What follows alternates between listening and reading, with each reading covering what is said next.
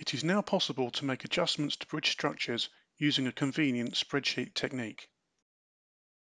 The structure parameters are saved to a spreadsheet where multiple edits can be made to multiple areas of the structure at one time.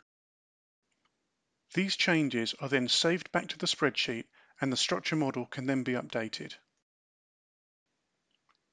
This method to make multiple changes across a structure using a spreadsheet format will be particularly efficient for customers working on large bridge projects where changes in many areas of a structure may be required.